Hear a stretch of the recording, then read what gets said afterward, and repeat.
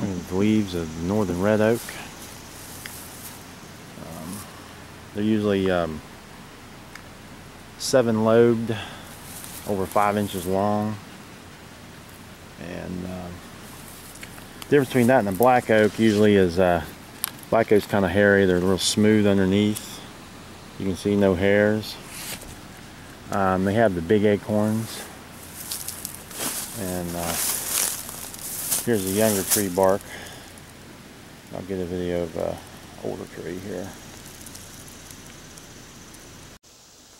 This is bark of a bigger northern red oak tree. You can see this is quite a specimen here.